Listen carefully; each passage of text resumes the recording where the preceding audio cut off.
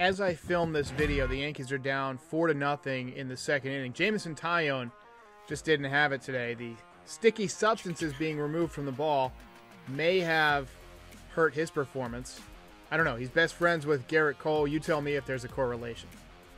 But the Yankees got some more bad news, and I hate to be the bearer of bad news, but Luis Severino, who was making his second start in his rehab coming back to the Yankees, has injured himself again.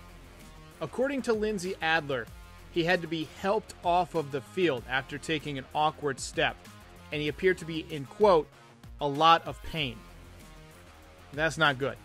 Just yesterday, Brian Hoke said on my podcast that he expected Luis Severino to be back later this month, possibly early July, and that he would definitely beat Corey Kluber back to the rotation. Now you have to wonder, how bad is this leg injury?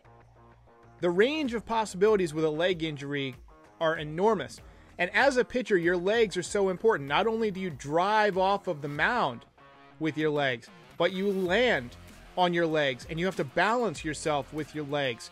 And any kind of problems with your legs can affect your arm. Specifically, your shoulder is going to bear a brunt of that issue. And the Yankees don't want to have any shoulder issues with Luis Severino.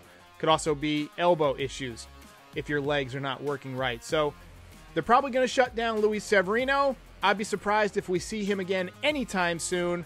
Sorry to be the bearer of bad news. Life is a carnival of pain. If you enjoyed this video, please like and subscribe. It helps other Yankees fans find the channel. If you really enjoyed it, check out the swag section. We've got tons of great designs to support all your favorite Yankees. And if you simply cannot get enough Yankees content, check out the podcast version of this channel, The Frieze by NYY.